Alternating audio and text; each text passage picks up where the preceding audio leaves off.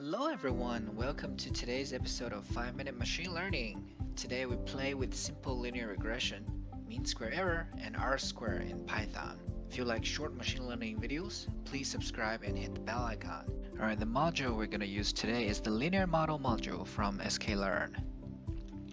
Let's bring that. Now let's create some data point that forms a perfect line on the training set so that we know exactly how the prediction is going to be on the test data set. Alright, next we create a linear model object and then we fit the training data set on this object and use this fitted object to predict on the test data set. We print the coefficient, which is the slope of the fitted line.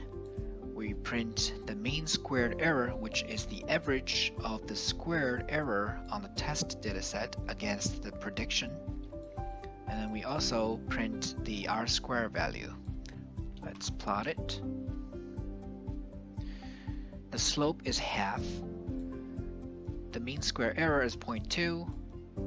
The R-square value is 0.7. Okay, so how do we get this 0.2? What does this mean square error mean here?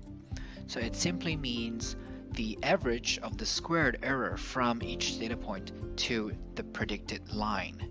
So here, as you can see here, we deliberately changed a data point so that it does not lie on the predicted line.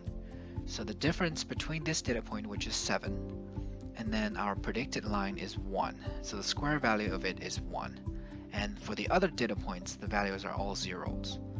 So the mean of the squared error is 0.2 in our case, is 1 over 5, which is 0.2. The coefficient of determination, which is our R squared, is 0.7. Now how do we get that number? 0.7 is simply 1 minus the portion that is not explainable by the regression line, which is 1 minus sum of square of residuals over the total sum of squares. So in our case, the sum of squares of residuals is 1, and the total sum of squares is just the sum of the squares for each data point minus its mean. Now we can validate that number using this formula. So here we're just looking at the difference of the actual test data set and the predicted data set. We square it and take the mean of it, and it is indeed 0.2. For the R square, it is 1 minus the sum of squares of residuals over the total sum of squares. And if you look at this term, it is just the difference of the actual and the predicted value.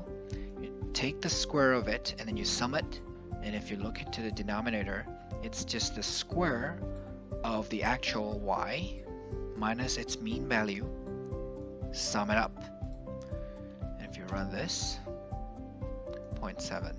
It is indeed our R-square value. I hope you find it helpful, and as always, thanks for watching.